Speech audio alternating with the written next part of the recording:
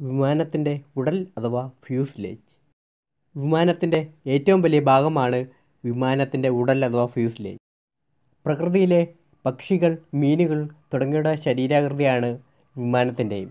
ചലനാത്മകമായ പദാർത്ഥങ്ങളിൽ സഞ്ചരിക്കുന്ന വാഹനങ്ങൾക്ക് അനുയോജ്യമായ ഈ രൂപത്തെ വായുഗതിക രൂപം എന്ന് പറയുന്നു.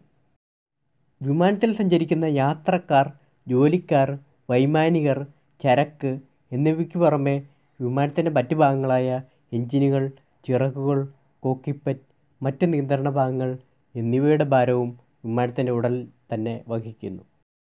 ഒറ്റ എഞ്ചിൻ മാത്രമുള്ള വിമാനങ്ങളിൽ ഫ്യൂസ്ലേജിലാണ് എഞ്ചിൻ ഘടിപ്പിക്കുക. വിമാനത്തിൻ്റെ ചിറകുകളും മറ്റും നിയന്ത്രണോപാധികളായ വെർട്ടിക്കൽ സ്റ്റെബിലൈസർ, ഹൊറിസോണ്ടൽ സ്റ്റെബിലൈസറുകൾ തുടങ്ങിയവയും വിമാനത്തിൻ്റെ ഉടൽ വിന്യസിക്കുന്നു. വിമാനത്തിൻ്റെ ചിറകുകൾ. വിമാനത്തിൻ്റെ ഉടലിനു കുറുകെ ഇരുവശത്തുമായി ഏതാണ്ട് തിരശ്ചീനമായി കാണപ്പെടുന്ന ഭാഗങ്ങളാണ് ചിറകുകൾ. വിമാനത്തിനാവശ്യമായ ഉയർത്താൻ ബലം നൽകുന്നത് ഈ രണ്ട് ചിറകുകളാണ്. വിമാനത്തിൻ്റെ എതിർ ദിശയിൽ സഞ്ചരിക്കുന്ന വായു ചിറകുകളുടെ പ്രത്യേക ഘടന മൂലം താഴ്ഭാഗത്തേക്ക് സഞ്ചരിക്കുന്നു.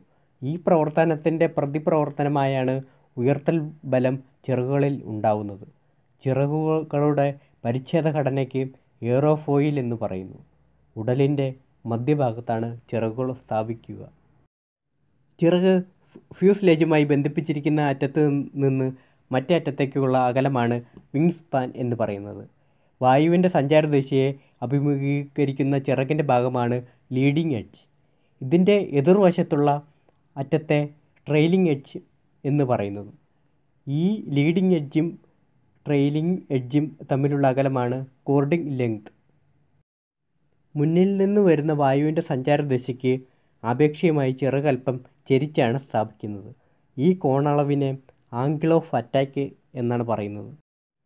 വിമാനത്തിൻ്റെ വാലറ്റമാണ് ടെയിൽ പ്ലെയിൻ. Vertical stabiliser.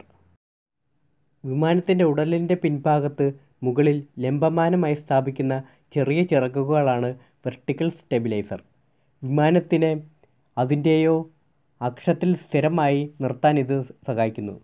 ചില വിമാനങ്ങൾക്ക് ഒന്നിലധികം വെർട്ടിക്കൽ സ്റ്റെബിലൈസറുകൾ ഉണ്ടാകാറുണ്ട്. വെർട്ടിക്കൽ സ്റ്റെബിലൈസറുകളിൽ കാണപ്പെടുന്നത് ചലിപ്പിക്കാൻ സാധിക്കുന്നതുമായ നിയന്ത്രണ ഭാഗമാണ് റഡാർ. ഹൊറിസോണ്ടൽ സ്റ്റെബിലൈസറുകൾ. ഫ്യൂസ്ലേജിൻ്റെ പിൻഭാഗത്ത് ഇരുവശത്തുമായി കാണപ്പെടുന്ന ചെറിയ തിരശ്ചീനമായ ചിറകുകളാണ് ഹൊറിസോണ്ടൽ സ്റ്റെബിലൈസറുകൾ. വിമാനത്തിനെ അതിൻ്റെ പിച്ച് അക്ഷത്തിൽ ദൃഢമാക്കി നിർത്താൻ ഇത് സഹായിക്കുന്നു. ചില വിമാനങ്ങളിൽ ഹൊറിസോണ്ടൽ സ്റ്റെബിലൈസറുകൾ വെർട്ടിക്കൽ സ്റ്റെബിലൈസറുകളുടെ മുകളിലായോ അല്ലെങ്കിൽ വിമാനത്തിൻ്റെ ഉടലിൻ്റെ മുന്നിലായോ സ്ഥാപിക്കാറുണ്ട്. ഹൊറിസോണ്ടൽ സ്റ്റെബിലൈസറുകൾ വിമാനത്തിൻ്റെ മുൻവശത്താണ് സ്ഥാപിച്ചിരുന്നതെങ്കിൽ അത്തരം വിമാനങ്ങളെ കാനാർഡ് വിമാനം എന്ന് പറയുന്നു. ഹൊറിസോണ്ടൽ സ്റ്റെബിലൈസറിൽ കാണപ്പെടുന്ന നിയന്ത്രണ ഭാഗങ്ങളാണ് എലിവേറ്ററുകൾ. എഞ്ചിൻ. വിമാനത്തിൻ്റെ മുൻപോട്ടുള്ള തള്ളൽ നൽകാൻ എഞ്ചിനുകൾ സഹായിക്കുന്നു. എഞ്ചിനുകളുടെ എണ്ണം 1 മുതൽ 6 വരെയാണ്. ഇന്നത്തെ വിമാനങ്ങളിൽ ആവശ്യകത അനുസരിച്ച് കാണപ്പെടുന്നു. എന്നാൽ മോട്ടോർ ഗ്ലൈഡറുകളിൽ ഒഴിച്ചുള്ള ഗ്ലൈഡറുകളിൽ എഞ്ചിൻ്റെ ആവശ്യകത ഇല്ല. Reciprocating engine, turban engine, jet engine എന്നിങ്ങനെയാണ് 3 തരം എഞ്ചിനുകൾ. എഞ്ചിനുകളുടെ എണ്ണം ഇരട്ടിയാണെങ്കിൽ അവ റോൾ അക്ഷത്തിന് അനുരൂപ്യമായി സ്ഥാപിക്കും. എഞ്ചിനുകളുടെ എണ്ണം ഒറ്റയാണെങ്കിൽ അവസാനത്തേത് ഫ്യൂസ്ലേജിൻ്റെ മധ്യരേഖയിലായി സ്ഥാപിക്കുന്നു. Landing gear. വിമാനത്തിന് നിലത്തിറങ്ങാൻ സഹായിക്കുന്ന ഉപകരണമാണ് ലാൻഡിംഗ് ഗിയർ. ടയറുകളും അനുബന്ധ ഉപകരണങ്ങളുമാണ് ഇതിലുണ്ടാവുക.